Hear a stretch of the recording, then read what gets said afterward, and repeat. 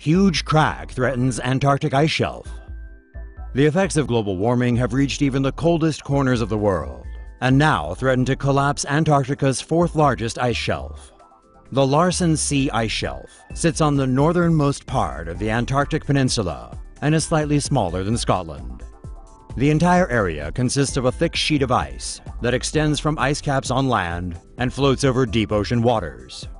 Warming temperatures have caused cracks to form across Larsen C since 2011, with the rift growing 22 kilometers and widening to 350 meters in the past few months.